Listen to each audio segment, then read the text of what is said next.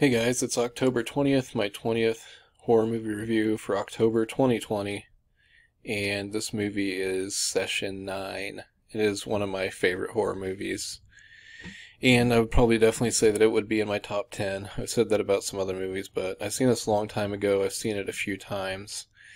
I don't know every detail about this movie, and I haven't watched it recently, unfortunately, but I think that I can talk about it enough. There's not really a whole lot to say about it. The plot's kind of simple, but kind of complex at the same time. It's a movie that kind of requires multiple viewings. It's another movie I didn't know that Scream Factory made a Blu-ray of. I have a DVD, but I'm very proud to own that. I think I remember renting this from Family Video, and this is another movie back when I was really getting into upcominghorrormovies.net or whatever that website was, and I found out about Bad Taste and so many different movies, and Session 9 was on there. And this movie was supposed to be like a made-for-TV movie or something for the USA Network. I don't know, but this movie is phenomenal to me, and it oozes with atmosphere, and that's the main thing about this movie, is that it's basically about a group of guys who go into an old sanitarium to clear out the asbestos, I guess. So it's this cleaning crew. Basically, they're taking out, the poisonous stuff that was in there, and it's just crazy what goes on in there. And I don't think that the movie is so clear about what's going on. I mean, kind of. I think it's kind of like a haunting kind of story, but with ghosts, like in the sanitarium. But as you see in the background, like possession, madness. Basically, like one guy disappears, I think, and maybe people start disappearing, but I don't remember how many are in the original group. Not a lot, like maybe, is there like four guys or something? I don't know. There's the leader of the crew, but like I think, one of them ends up discovering like a tape room where there was a recording of one of the inmates or whatever. Has like multiple personalities, and those tapes that he listens to are really creepy. And the atmosphere is really creepy. And like at the beginning of the movie, I think it shows like a chair in a hallway or something, and it's like flipped upside down, or it starts off like flipped upside down, like the whole picture, and then it rotates. So it has kind of like a surrealism to it too. I just want to read the back of the case, and then I'll give more spoilers and talk about what else I remember about this. But the main thing is like atmosphere. It all takes place basically inside of this sanitarium or whatever, and it's just awesome location. It's just eerie. Okay, it says deliciously disturbing, the most terrifying psychological chiller since the Blair Witch Project by Andrew Johnston of US Weekly. It says it looms out of the woods like a dormant beast. And I can't even imagine how spectacular this would be on Blu-ray, actually, with like really high quality video. It would be just awesome. And the sound. So it says it looms out of the woods like a dormant beast, grand, imposing, abandoned and deteriorating. The Danvers State Mental Hospital, closed down for 15 years, is about to receive 5 new visitors. Okay, so there's a group of 5, basically, then.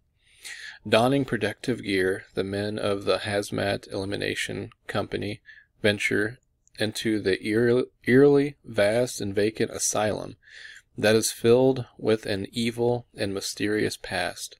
Rampant patient abuse, medieval medical procedure, and rumors of demonic possession are some of the many dark secrets the hospital holds. But then, so do each of the men.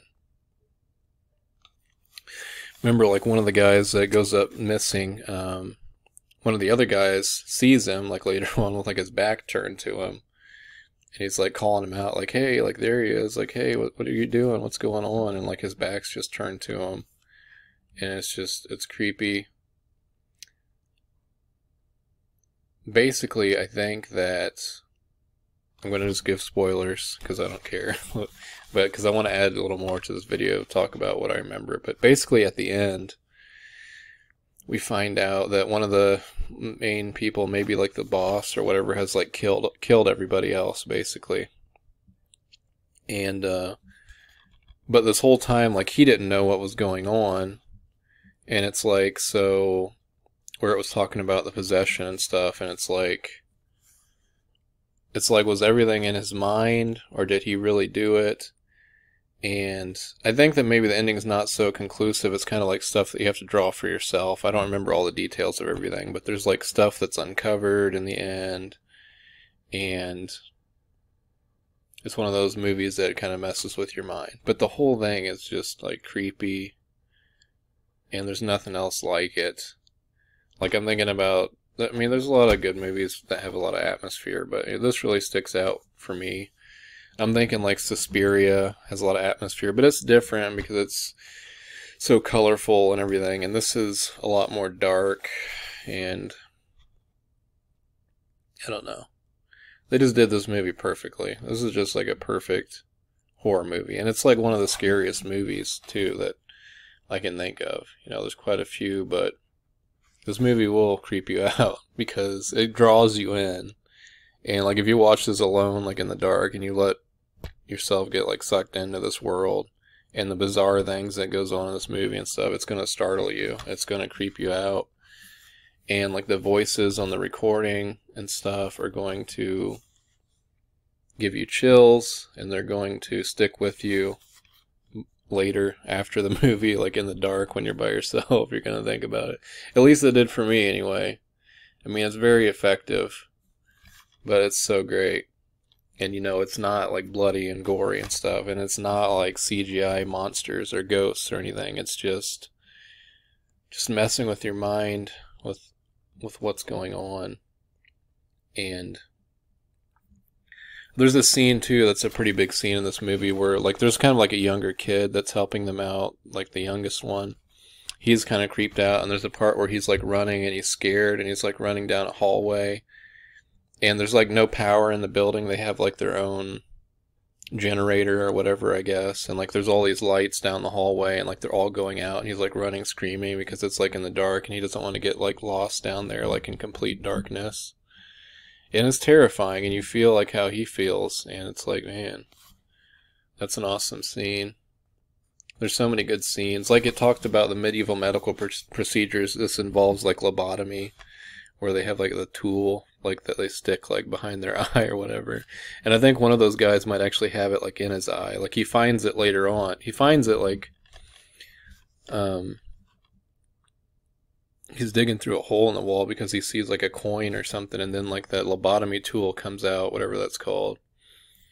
And he's like, "Oh, what's this? This is cool. This is weird." And like later on, I think we find him like with it like in his eye, like they did. And so,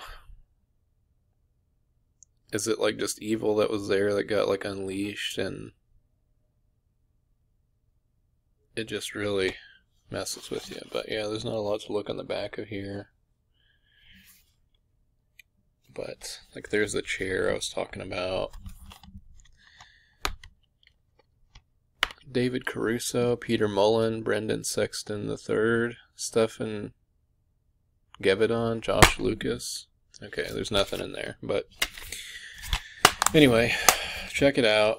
It's definitely top-notch quality horror movie material.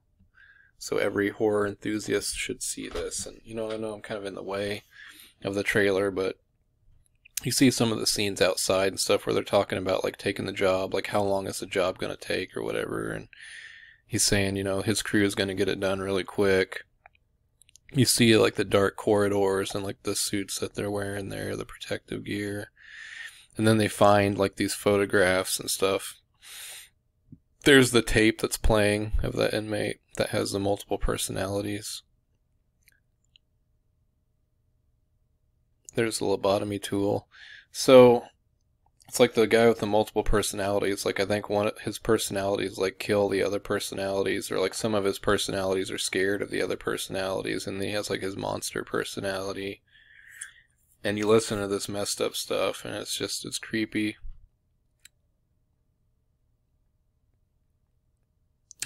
Anyway, gotta check it out, guys. Alright, that's it. God bless.